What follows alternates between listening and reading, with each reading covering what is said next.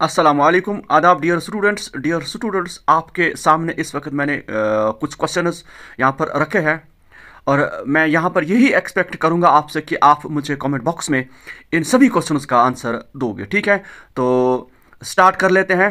ठीक है, तो यहाँ पर मैं क्वेश्चंस को नहीं पढ़ूंगा, आप क्वेश्चंस को खुद पढ़ोगे, लेकिन मैं सिर्फ आपके लिए यहाँ पर आपके साथ स्क्रीन शेयर करने वाला हूँ। ठीक है, होप आप इस वीडियो को एंड तक ज़रूर देखोगे। ठीक है, देखिए यहाँ पर पहला क्वेश्चन है, द नंबर 2 + √3, √3 - √5 या 3 × √5 या √3 या 3/√3। ये जो सारे नंबर्स हैं इनको हम क्या कह सकते हैं? ठीक है, चार ऑप्शंस आपके पास है। ठीक है, उसके बाद question 2, HCF of this 3, 4 and 2 is, ये भी आप करोगे। 3, which among is a prime number, कौन सा इसमें प्राइम नंबर है?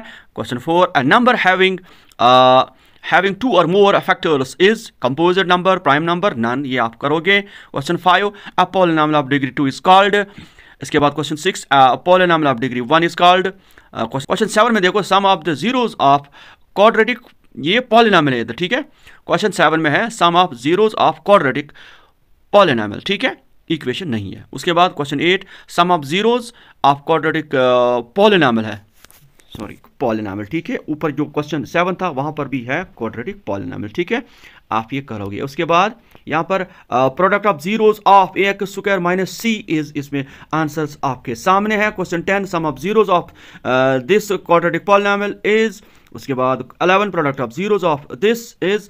इसके बाद क्वेश्चन 12, नंबर ऑफ जीरोस, यहाँ पर है ABC, मुझे आप अलग अलग करके यहाँ पर दोगे, A के कितने जीरोस है, B के कितने जीरोस है और C के कितने जीरोस है। उसके बाद question 13, the coordinates of x axis and y axis, दोनों के कोऑर्डिनेट्स क्या हो सकते हैं? देखो ये जो क्वेश्चन 13 है इसमें आपको दो क्वेश्चन आ सकते हैं। ठीक है, उसके बाद यहाँ पर question 14, coordinates of origin are, वो आप खुद लिखोगे। Question 15, if the two lines intersect each other at a point the equations have, वो आप लिखोगे। चार ऑप्शंस है, आप मुझे सिर्फ कमेंट बॉक्स में आंसर देना। ठीक है, ताकि आपको भी प्रैक्टिस हो जाए। ठीक, question 16, if the two lines are coincide then the two equations have, ये भी आप करोगे। Question 17, if the lines of equations are parallel then dash dash ABCD, इसमें आपको आंसर देना है, लेकिन कमेंट बॉक्स में मुझे आप आंसर दोगे। ठीक है, उसके बाद क्वेश्चन 18 भी है, क्वेश्चन 19, क्वेश्चन 20 सारा आप देख रहे हो।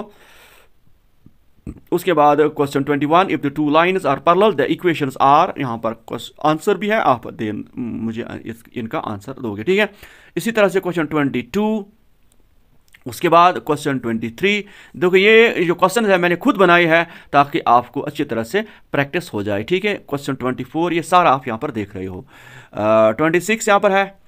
उसके बाद 27, सम of terms of N AP when the last term is given, यहाँ पर ऑप्शंस है। उसके बाद 28, 29, 30, 31, all circles of same radius are, या रेडिया आप लिखोगे प्लूरल। ठीक है, 32, all rectangles are dash dash, ये आप खुद लिखोगे। 33, distance between 0 0 and XY is, ये आप खुद लिखोगे। 34, the point -3 4 lies in which quadrant, बहुत अच्छा क्वेश्चन है। इसी तरह से 35, the quadrant both x and y coordinates are positive, यहाँ पर है इन विच क्वाड्रेंट, क्वेश्चन है the quadrant in which both x and y coordinates are positive, वो कौन सा क्वाड्रेंट होगा? ठीक है, इसी तरह से 36, मिड पॉइंट फार्मूला इज, लिखोगे। मुझे सिर्फ आप कमेंट बॉक्स में इनका आंसर दोगे। ठीक है, ताकि मुझे ये पता चले कि आपकी प्रैक्टिस कितनी है। ठीक है, 37, the value of sine 60 degree is. 38, the angle eight which sign A equal to cos A, answer आपके सामने। 39, sign 30 plus cos 30 is equal to, ये सारा आप मुझे करके दोगे। उसी तरह से 40, sine square 30 degree plus cos square 30 degree is equal to, उसके बाद 41, 1 + tan square A is equal to, इसी तरह से 42, 1 + cot स्क्वायर A किसके बराबर है? उसके बाद 43, the value of sine theta increase as theta increases, true false. Question 44, the value of sine theta और cos theta never exceeds 1, true false. 45, the value of cos theta increases as theta increases, true false. 46, the largest chord of circle is called, ये भी आप लिखोगे। 47, how many tangents can a circle have? उसके बाद 48, how many parallel tangents can a circle has? उसके बाद 49, a secant intersects a circle in options आपके सामने। इसी तरह से 50 if the angle between two tangents is 60 and then the angle between two radio is equal to, आप खुद लिखोगे। उसके बाद 51 2 और मोर concentric circles have same centre different centre none.